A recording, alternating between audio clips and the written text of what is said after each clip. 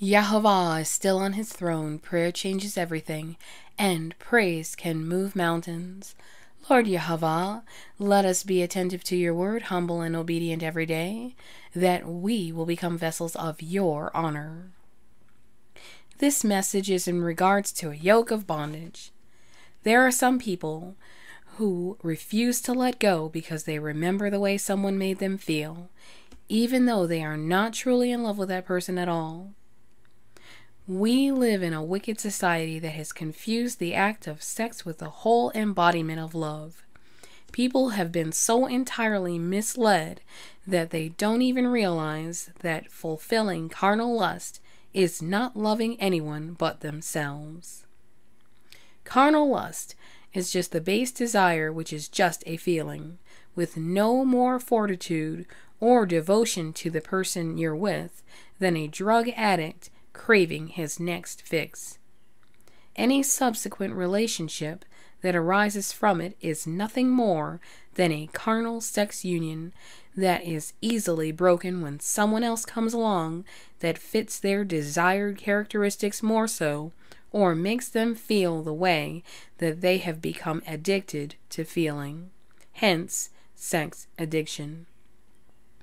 This becomes very evident when a person to whom the addict currently is being gratified by realizes that there is no love in it, or sees that there is no devotion to them on the other person's part due to their infidelity, flirting with others, or other means. It also becomes evident when the person is treated like dirt most of the time, but when the other person wants their fix, they suddenly become nice and oh so caring, just to get what they want.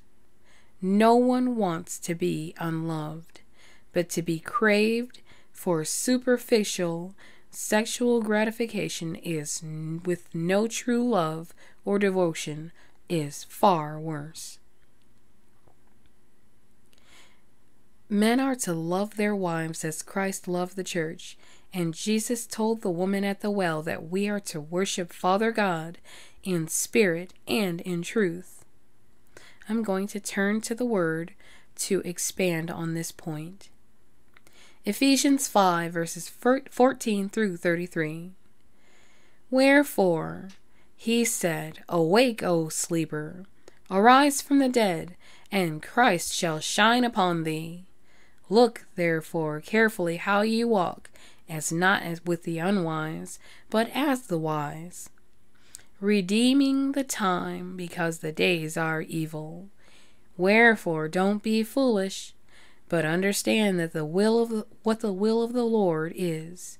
Do not be drunken with wine, wherein is a riotous behavior, but be filled with the Spirit of God, speaking to one another in psalms and hymns and spiritual songs, singing and making melody with your heart to the Lord, giving thanks always for all things in the name of the Lord Yahovah and Yeshua Jesus Christ, even to the Father. Subjecting yourselves to one another in fear of Christ. Wives, be in subjection to your own husbands, as unto the Lord. And by subjection, that means submit. It's not to be a dictatorship. It's to be hand in hand, the husband and the wife together. Not just one person ruling over the other one like some sort of a dictator, and the other person always cowed down and treated like they are of no account. It's together. Let your strengths fill their weaknesses, and let their strengths fill your weaknesses. Thereby, you become so much stronger in one rather than two separate individuals fighting for power.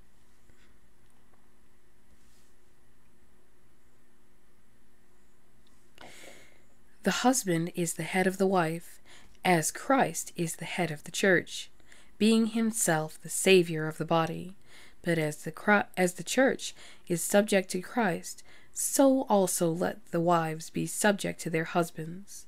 Husbands, love your wives, even as Christ also loved the church, and gave himself up for it, that he might sanctify it, having cleansed it by the washing of the water of the word, that he might present the church to himself, a glorious church, not having spot or wrinkle or any such thing, that it should be holy and without blemish.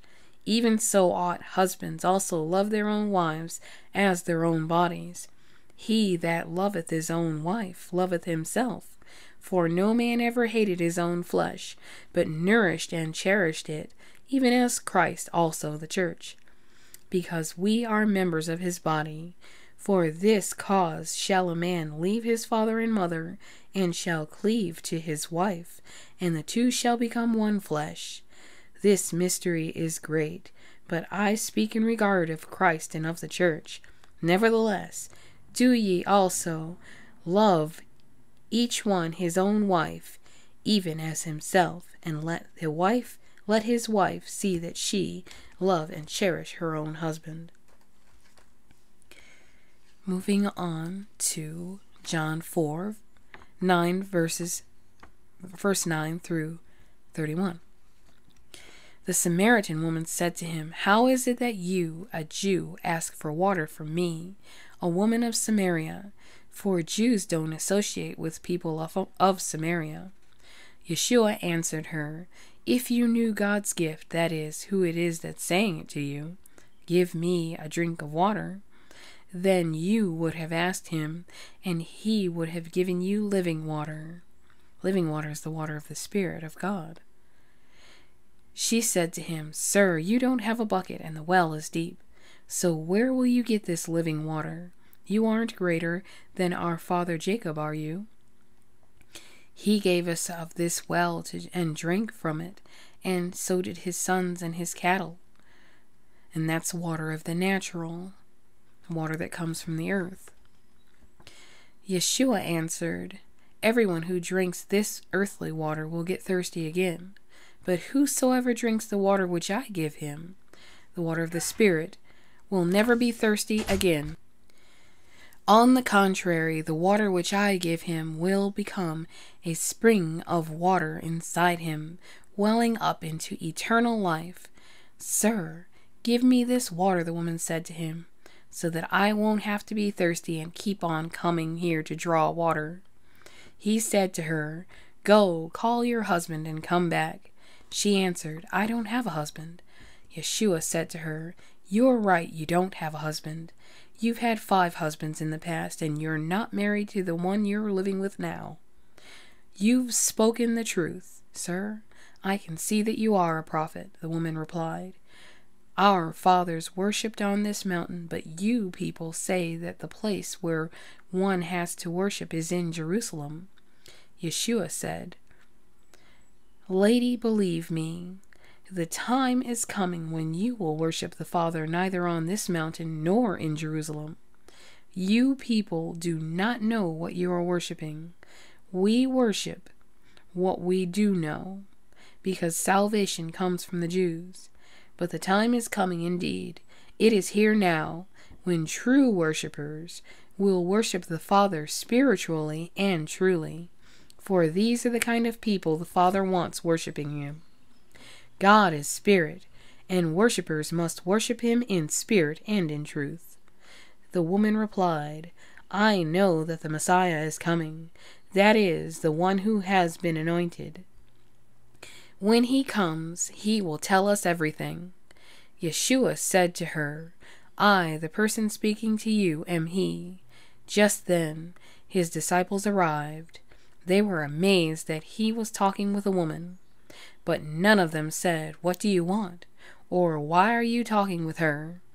The woman left her water jar, went back to town, and said to the people there, Come, see a man who told me everything I've ever done. Could it be that this is the Messiah? They left the town and began coming toward him. Men are called to love your wife's spirit, not just her body. Unfortunately, it's become popular to love someone bodily and neglect the real spirit, intellect, and personality of a person. That person gets treated as though they are of no account, like an enemy, or like what they have to say is of no consequence. Worse yet is the cycle of abuse, the break-up to make-up syndrome, of treating someone nice just to get something you want from them, then harass, browbeat, control, insult, and other such nonsense the whole rest of the time, which really shows the selfish nature and immaturity of the person doing it. These are the marks of a small person who has to take their frustrations with themselves out on someone else they have intentionally lowered in their mind in order to feel like they are superior. They do these cruel acts to feel like they are bigger by climbing on the back of others. They fail to realize that this behavior is the spirit of pride, and in the end, they only become smaller and even more insignificant than the one they are deliberately downgrading. Worse yet, they end up turning the one who could have been their friend into someone who now despises their very presence and sees them as an oppressor. But there is hope for the oppressed, as Jesus sets the captives free. It is the Spirit of the Lord that destroys the yoke of bondage. Once that yoke is destroyed, the oppressor cannot put that yoke back on again, unless the one oppressed is foolish enough to allow it. And in actuality, that person would put the yoke back upon themselves by returning to that relationship. Nahum 1 verse 13.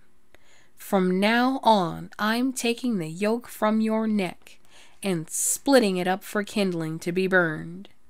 I'm cutting you free from the chains of your bondage. Isaiah 10 verses 22 through 34. For though your people Israel be as the sand of the sea, only a remnant of them will return. Destruction is decreed, overflowing with righteousness. For the Lord of hosts, Jehovah, will make a full end as decreed in the midst of all the earth. Therefore, thus says the Lord of hosts, O my people who dwell in Zion, be not afraid of the Assyrians when they smite with the rod and lift up their staff against you as the Egyptians did. For in a very little while my indignation will come to an end, and my anger will be directed to their destruction. And the Lord of hosts will wield against them a scourge, as when he did smite Midian at the rock of Oreb. His rod will be over the sea, and the sea actually is the people, the unbelievers. And he will lift it as he did in Egypt. And in that day his burden will depart from your shoulder, and his yoke will be destroyed from your neck. He has gone up from Rimmon. He has come to Aiath. He has passed through Migron. At Michmash he stores up his baggage. They have crossed over the pass. At Gibeah they lodge for the night. Ramah trembles. Gibeah of Saul has fled. Cry aloud, O daughter of Galim. Hearken, O Laishash. Answer her, O Anatoth. Madmenah is in flight. The inhabitants of Gebim flee for safety. This is the very day he will halt at Nob. He will shake his fist at the mount of the daughter of Zion, the hill of Jerusalem. Behold, the Lord of hosts, will lop the boughs with terrifying power. The great in height will be hewn down, and the lofty will be brought low. He will cut down the thickets of the forest with an axe, and the Lebanon with its majestic trees will fall. Remember, the axe is laid at the root of the tree. This is the time when he will cut down those who have exalted themselves, as the Spirit of God resists the proud. But the lowly, they shall be brought high, they shall be exalted. Galatians 5, starting at verse 1. For freedom Christ has set us free. Stand fast, therefore, and do not submit again to a yoke of bondage. Now I, Paul, say to you that if you receive circumcision, which that is the yoke of man-made and man-enforced religion and traditions, Christ will be of no advantage to you.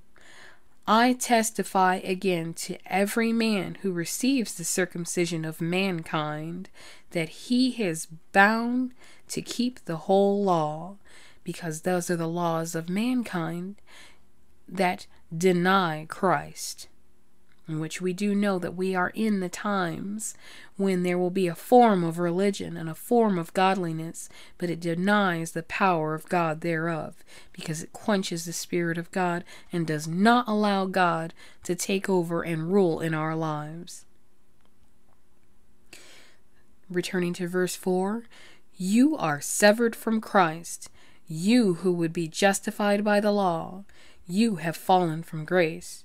For through the Spirit, by faith, we wait for the hope of righteousness. For in Christ Jesus neither circumcision nor uncircumcision is of any avail, but faith working alone through love.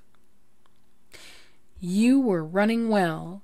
Who hindered you from obeying the truth? This persuasion is not from he who calls you. That's persuasion of people, those who have formed a consensus of what to believe and how to practice the faith. Religion. But if I, brethren, still preach circumcision, why then would I still be persecuted? In that case, the stumbling block of the cross has been removed.